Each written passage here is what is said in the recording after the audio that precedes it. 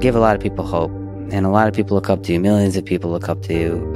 If we think about young people in high school, maybe in college, what advice would you give to them about if they want to try to do something big in this world, they want to really have a big positive impact, what advice would you give them about their career, maybe about life in general? Try to be useful. Do things that are useful to your fellow human beings, to the world. It's very hard to be useful. Very hard. Are you contributing more than you consume? Try to have a positive net contribution to society. I think that's the thing to aim for. Not to try to be sort of a leader for the sake of being a leader or whatever. A lot of time, the people you want as leaders are the people who don't want to be leaders. If you can live a useful life, that is a good life, a life worth having lived. And like I said, I would encourage people to use the mental tools of physics and apply them broadly in life. They are the best tools. When you think about education and self-education, what do you recommend in terms of learning about how you can become useful, as you mentioned, how you can have the most positive impact? But I'd encourage people to read a lot of books. Just read, basically try to ingest as much information as you can, and try to also just develop a good general knowledge. So you at least have like a rough lay of the land of the knowledge landscape. Try to learn a little bit about a lot of things. Because you might not know what you're really interested in. How would you know what you're really interested in if you at least aren't doing a peripheral exploration broadly of the knowledge landscape, and talk to people from different walks of life and different industries and professions and skills and occupations. Just try learn as much as possible. Man's search for meaning. Isn't the whole thing a search for meaning?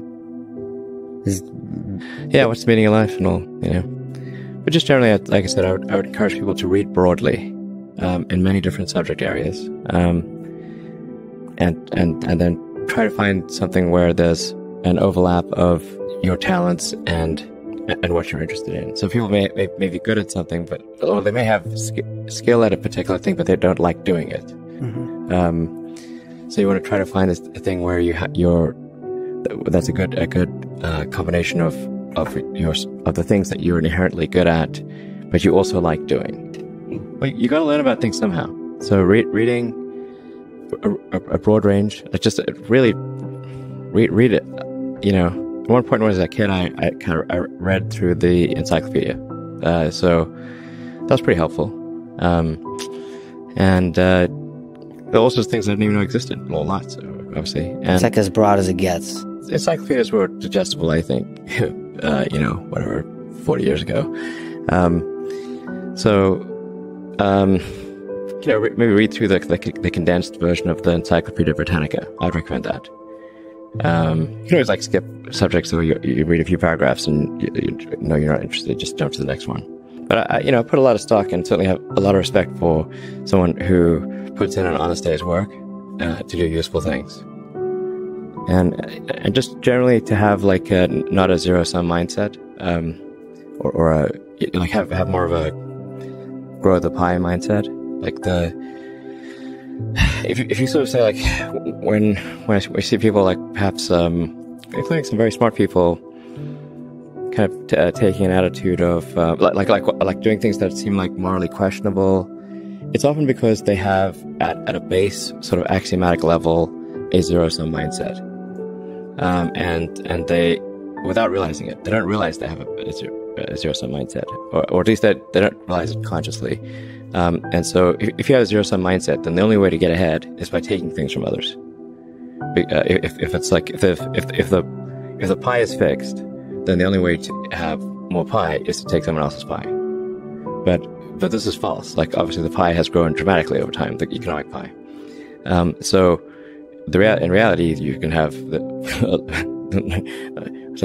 overuse this analogy. You can have there's a lot of pie. Yeah, pie is not fixed. Yes. So you really want to make sure you're not operating without realizing it from a zero-sum mindset, where the only way to get ahead is to take things from others. Then that's going to result in you trying to take things from others, which is not good. It's much better to work on adding to the economic pie. Creating, like I said, creating more than you consume, doing more than you, So that's a big deal. I think there's like a fair number of people in finance that do have a bit of a zero-sum mindset.